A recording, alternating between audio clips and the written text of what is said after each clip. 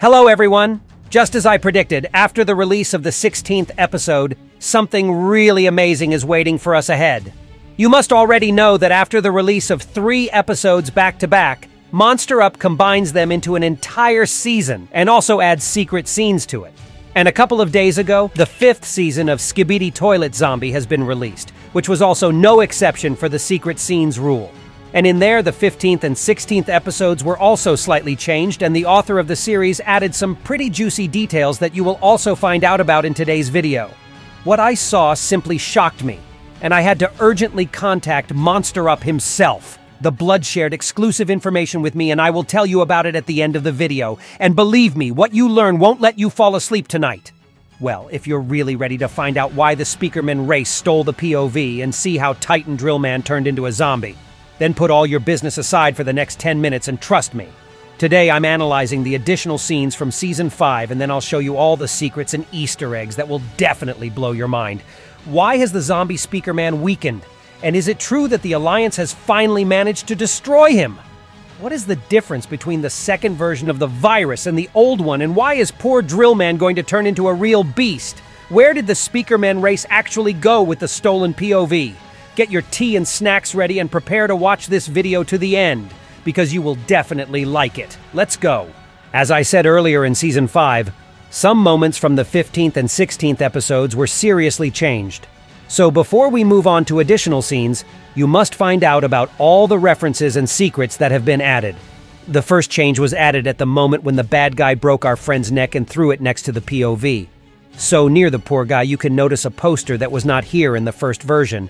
And this is a reference to a blogger from Russia who films funny reactions to the Skibidi zombie series. I also managed to find the second change in the scene when the godlike toilet turned the zombie cameraman into a meat cake. The brother raises his leg and you can notice this image. Unfortunately, I could not find who exactly the author of the series decided to give respect to because of the quality, which was too poor. And besides, after the POV lowered his head for an unknown reason, this poster disappeared. All I managed to do was to improve the quality a little, and if you know the name of this guy, then be sure to write it in the comments, because I will be very interested to find out. Okay, Zombie Speakerman is trying to break down our house, so the POV takes out his school backpack and this label has been added to it, and it shows the size XXL and 2 photos of very poor quality. Fortunately, I was born to be a good detective, and after a long search, I still managed to find this YouTuber from China who also films reactions about our favorite series. By the way, such etiquettes are attached to goods in the store.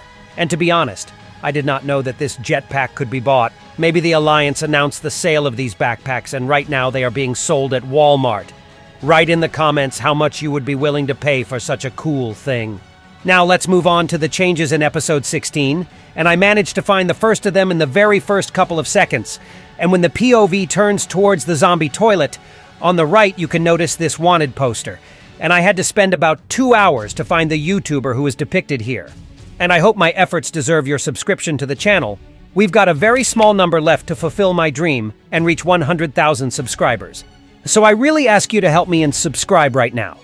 Well, this poster is a reference to another YouTuber from China whose name I will not be able to read, but this guy records interesting videos about the Skibidi toilet multiverses. And the second secret was hidden on the bomb at the moment when one of them flew past the POV. You see this sticker on it. And this is another reference to the YouTuber who is from Japan this time, and he films reactions to the Skibidi Toilet Zombie series. And the last secret was hidden in the scene when the zombie vacuum toilet tried to taste us.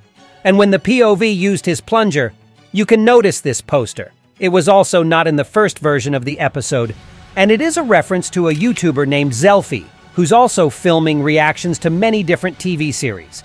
Now you know about all the changes and we can finally move on to additional scenes. The first one of them was shown at the end of the 14th episode, and at the very beginning you see several test tubes, one of which is taken by the cunning plague doctor. Then the freak inserts it into some kind of special syringe, and after a couple of seconds you see the poor guy who is waiting for a terrible experiment. The bird's beak comes up to him, and it seems that his plans do not include kissing Drillman and telling him that everything will be fine. So unfortunately instead he asks the prisoner not to move and gives an injection of the virus. Drillman feels incredible pain, and on his screen you see the inscription Virus 19 in the system. The dude raises his head, and in front of him there are two more cameramen trapped, and then utter chaos occurs on his screen. And when the camera changes its angle, you see the traitor TV man. The scoundrel is watching this horror, and it seems he even likes it. Well, first of all, let's go back to the very beginning with the test tubes.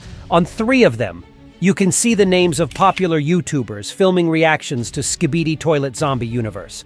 And also the test tube that the Plague Doctor took is called Virus 19 version 2. So I asked Monster Up what is the difference from the first version, and he really told me something that really made my whole body cover with goosebumps. The fact is that now the virus will not only turn the subject into a zombie, but also endow him with animal genes. For example, bird wings or chameleon disguise. And it is also possible that zombies will be completely covered with fur like bears. And now that you know the truth about the second version of the virus, then it becomes clear what these 3 test tubes are for. The first of them will give zombies wings like from bats. The second will provide them with regeneration of a lizard, and the third will allow them to move quietly and unnoticed like a snake.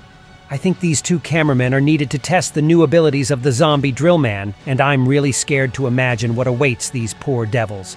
I am also sure that TV Man was shown to us for a reason at the end, as there are many rumors and theories around this guy, and some think that he is still on the side of the Alliance and specifically penetrated the trust of the Plague Doctor in order to find out all his plans and strike at the most appropriate moment, while others are considering him a traitor who wants to take over the world alongside with the bird's beak.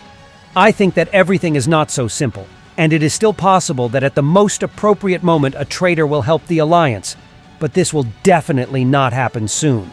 Which side do you think TV Man is on? Write your theories in the comments, and I will pin the most interesting one of them under this video.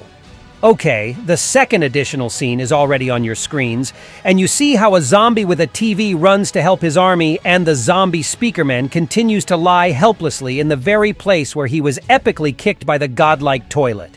In front of him is a zombie cameraman, or rather all that is left of him.